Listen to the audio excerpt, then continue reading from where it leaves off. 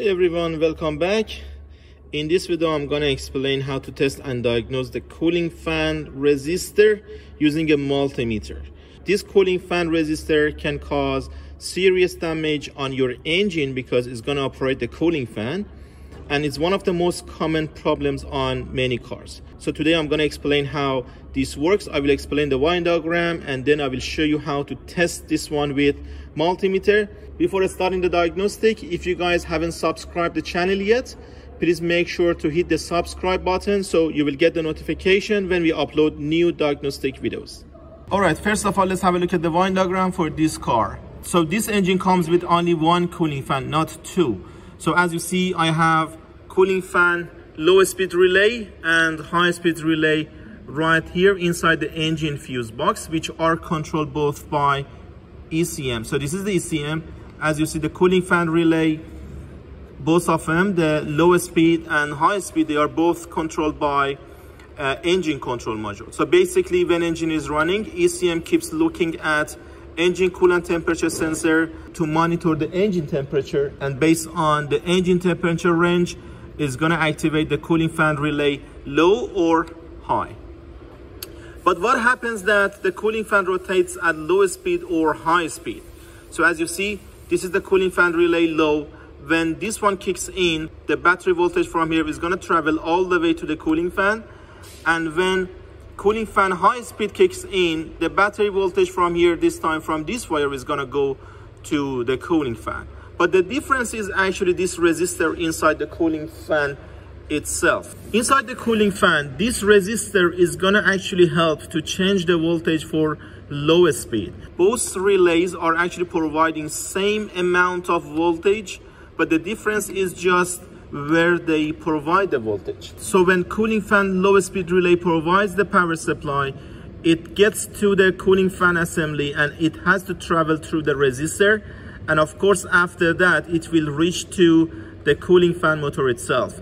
But the outcome, the output of this one is going to be way less voltage. So because right here at pin number 2, we should expect the battery voltage, or when engine is running, charging voltage. But on the output right here, what we are actually delivering to the cooling fan motor itself, it's not the battery voltage, it's dropped. That's why cooling fan rotates at lower speed. But when cooling fan high relay kicks in, this time the battery voltage gets to the cooling fan motor from here, and as you see, it's not gonna go through the resistor.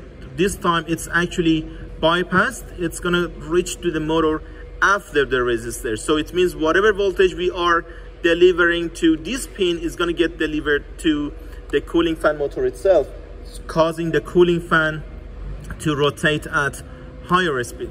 So let's do some experiments on the resistor itself, see how we can confirm whatever I explained right now and what's gonna happen if that resistor is actually broken.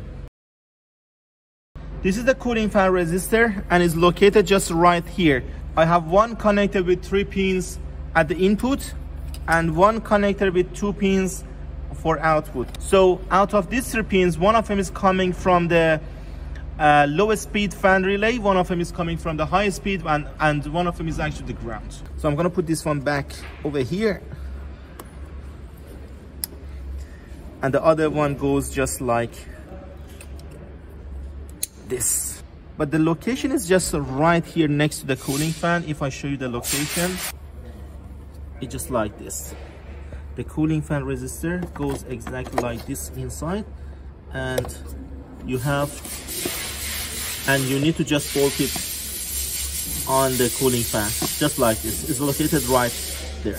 So as you see, what I'm gonna do right now, on the output connector, I have 2 wires. One of them, the solid black wire, is the ground, and the other black white wire is actually the power supply going to the cooling fan. So if any of high speed or low speed cooling fan relay is working, of course I'm gonna have different voltage range in here because we are trying to activate the cooling fan at lower speed when lower speed cooling fan relay is activated. So I'm gonna back prop this just like this. Okay, so, and I will use the multimeter to measure the output voltage. On multimeter, The red probe goes in here,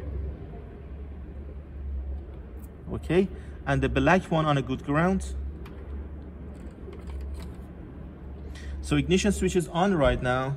So on multimeter, if I select voltage, so you see I'm not getting anything, it's just something close to 0.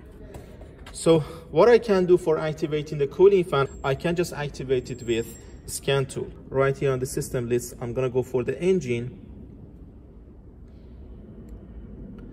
and I go for the actuation test.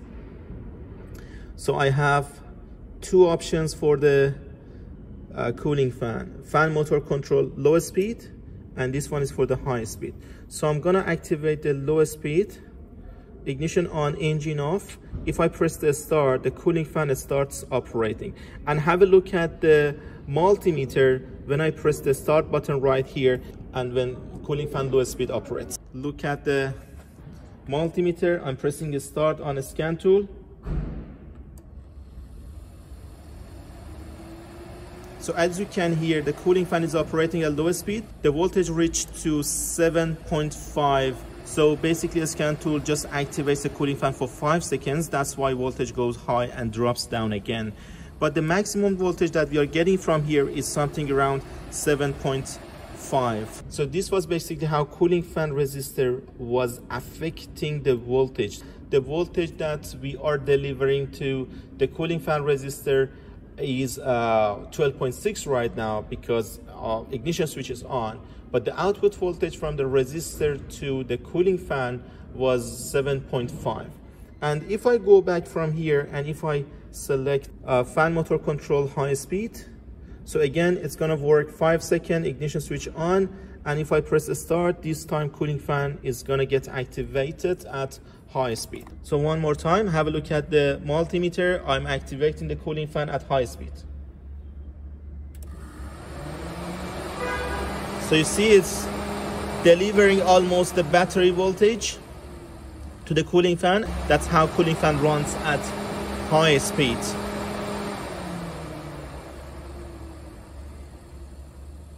So what's going to happen if the cooling fan resistor is broken? So basically if that one is broken, it's not going to deliver the voltage for the cooling fan to operate at low speed. So some guys, instead of changing the cooling fan resistor, they just bypass the cooling fan resistor. So what's going to happen if they do it? Generally, if you do it, the cooling fan runs only at high speed, which is not going to be okay because it will shorten the cooling fan lifetime, and of course it will affect the engine efficiency as well. But by monitoring the output voltage on the cooling fan resistor, we can easily check if the cooling fan resistor is working properly or not. This is one of the major causes of cooling fan malfunction. Thank you very much guys for watching. I hope you enjoyed the video. Please don't forget to visit the channel page for more diagnostic videos.